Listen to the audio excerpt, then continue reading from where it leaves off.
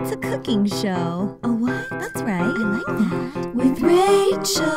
Oh, oh, oh, oh. Welcome to your cooking show with Rachel Love. The first time I filmed this, I wasn't in the shot. So, take two. Today I'm making a sheet pan chicken dinner with Brussels sprouts, broccoli, and one of my favorite things, Sir Kensington's pepperoncini Italian vinaigrette. Let's get started. The first thing I'm gonna do is cut up some Brussels sprouts. Cut up some Brussels sprouts. I don't know how much it weighs. Here's the little package. Oh, it's all the way over there. Crap-a-doodle. Alright, this measles is super easy. Do you want to just do this and I'll go upstairs? First thing that I'm gonna do is toss the Brussels sprouts, the broccoli, and the chicken in the vinaigrette. I have about 1.5 pounds of Brussels sprouts that I have cut in half. I also have about 1.5 pounds of broccoli that I cut into small pieces. And then I have four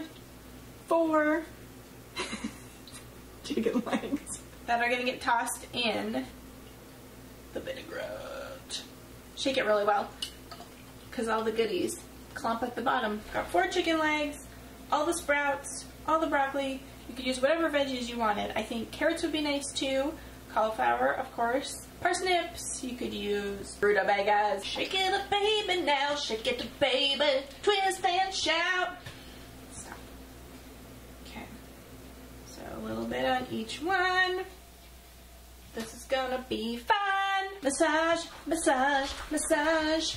Toss it with the veggies.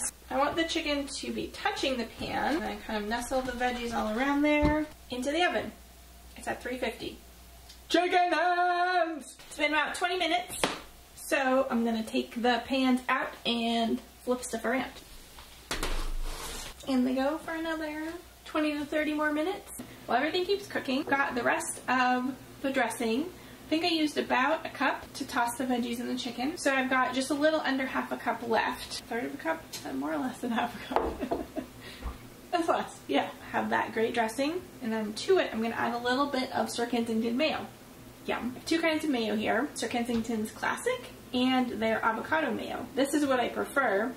This one is already open, so I'm going to use the already open one and save this for dipping French fries in. I'm going to start with about 2 tablespoons.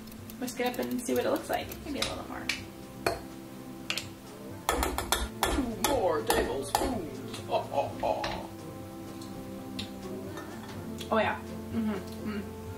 That's good. Chicken dinner's ready. You can either drizzle it with the sauce or serve the sauce on the side.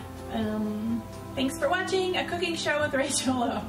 Cooking show with Rachel O.